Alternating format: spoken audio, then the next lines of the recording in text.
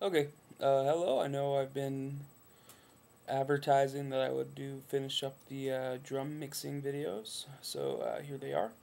It actually ended up being three more instead of just two, so this should be good. Just keep in mind that this is very much an overview. You would probably do far more than this, but for those that are just getting started or kind of want to see the Logic interface, this should be a good primer. Okay, enjoy. Okay, so here we are in the arrange window, and these are kind of the tracks that we're left with after that last tutorial. So we have that kick, snare, and then that snare sample that we made, an under snare. And then on my toms, this is where the toms really start to play in the song, so they're cut down, and also my overheads in my room. So if we are going to mix these, we can't do it from the arrange window. There are these little buttons down here, mixer. As you can see, this gives us a mixer, but the problem is that we don't have a whole lot of screen real estate, and it looks kind of cluttered to me. Luckily, Logic gives us them in separate windows also. So you get to them by going to Window, and then there's all these windows. A lot of them parallel what's down here. But so if we go to Mixer, there's a quick key for it, and it's Command 2. And the arrange is Command 1. So you can just flip back and forth. It's quite easy. So here we are. Now we have our channel strips here, and they correspond to the tracks in the arrange window right here. You just don't have to look at the actual audio information. And so let's look kind of at an overview here. Per channel strip, this is our kick drums channel strip, and the setting allows you to like load in an entire channel strip for this, and we'll use that in a second. Inserts, this is where your plugins go. Sends, this is we'll get into that in the next tutorial. Then input, this is if you were recording, this would be the input on your interface that you were going to use. And then output, and so what this output means is that this kick channel, the output of this kick channel is going to go to out 1 and 2, which is hanging out right here.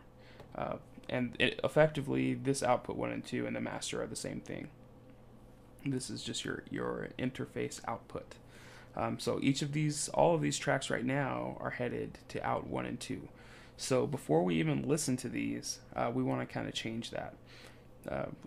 Because what I have is I have these 3 snare channels, and I want to affect them as if they were just one snare channel. Then I have these 2 tom channels the same way. I want to affect them as if they're a stereo tom channel, just to make it easier to mix. And then same with my overheads in my room. I want it to just be a single stereo channel, one fader that I can grab to turn up my overheads in my room. And then finally, after all of that, I want to just have a single fader to control the entire drum track. So when I'm mixing in my guitars, my bass, my vocals, if I need to turn the drums up just a touch, I can just grab one fader rather than trying to keep the levels balanced as I'm adjusting them one by one. So the way we do this is this little plus button right here creates auxiliary channel strips. And auxiliary channel strips are just a way to send information from a track into another fader. And so you can send multiple tracks to one fader. So I'm going to make 4 just so I can make all those. And then this input here, I want the input to these auxiliaries to start at bus 1, and then this ascending button means that the second one will go to bus 2, the third will to bus 3, and the fourth to bus 4, etc. You can make like 50 of these, and they would just set up correctly. So here I am. These are auxiliaries.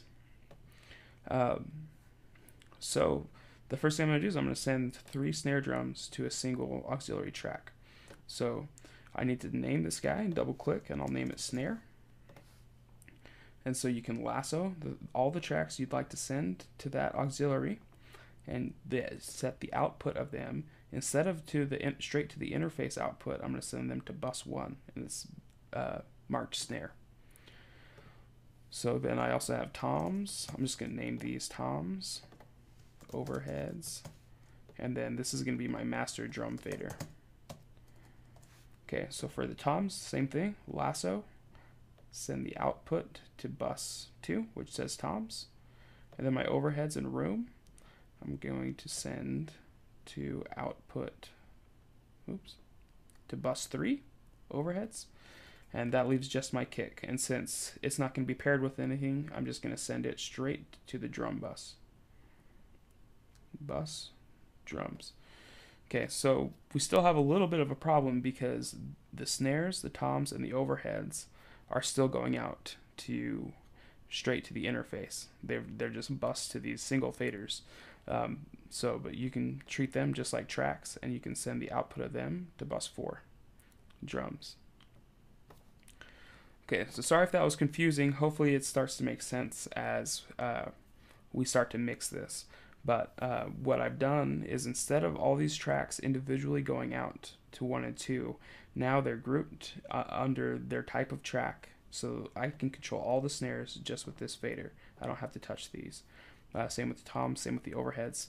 And then the kick drum is going to the drums. And then finally the snare, the toms, and the overheads are all going to this fader. So I can control all of my drum tracks with one fader. Okay, so now let's get to the actual mixing, the beef. There's a couple things that I want to do, but let's give this a listen first. The things I'm going to do is I'm going to turn the overheads down because I don't want them to be as loud as the rest of these tracks. And I'm going to turn the toms down.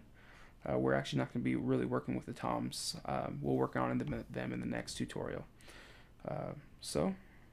Oh yeah, and then also my room mic, I want it to be pretty low. It's just to add a little bit of thickness to the sound. I don't want it to be a dominant sound.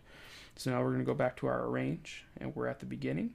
So now we're going to press play and see what it sounds like.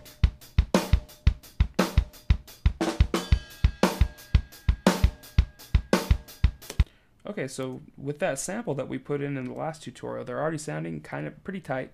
We could probably bring the overheads up a touch. So now we're going to use plugins, and just keep in mind that this is the fast and dirty way to do this. The next tutorial, so after this one, go ahead and watch the next one, and we'll go into how to actually build your own channel strips rather than using presets. But for this one, we're going to use some presets because Logic has these pretty nicely defined presets already. So for the kick drum track, you can go to drums and percussion, acoustic drums, acoustic kick, and we'll go isolated punchy kick. I've tried this one before. I know it kind of works for the song. So let's give it a listen. Okay, so it's a little bit clicky. We'll go over how to fix some of that stuff in the next tutorial. But for now, that works all right. So for the snares, I don't need to put individual plugins on all these tracks because I want them all to go to this fader, which they're already going to. But the problem is if I hit setting here, since this is an aux bus, we get only time-based effects. And that's not what we want, because we don't want to just insert reverbs over here. We want it to sound like a snare drum. So there's a workaround. If you select one of the snare tracks and choose the setting that you want. So we'll go to acoustic, or is it drums and percussion, acoustic drums, acoustic snare, and we'll just do acoustic snare 02. I'm not sure what this sounds like, but we'll give it a try. So now just this channel is going to have those settings, and I want it on here. But Logic lets you copy and paste channel strips.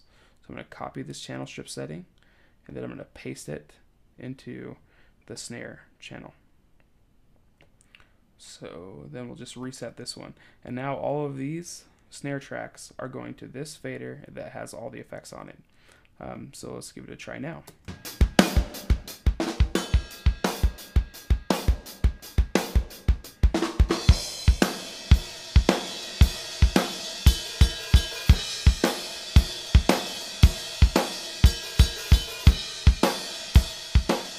Okay, so as you can see, the overheads are kind of a little bit loud. So that's not exactly how I would choose to mix it, but for something quick and dirty, like you need to give the band a copy of it really fast, or you just want to send your drummer home with his tracks, it's good. If you tune into the next tutorial, we'll go over how to actually build a mix without using presets. Okay, there we have it. Just continue on to the next video, and that will be for creating those kinds of channel strips yourself without having to resort to presets. So hopefully you can take what you just learned and start applying it. Alright, enjoy the next video.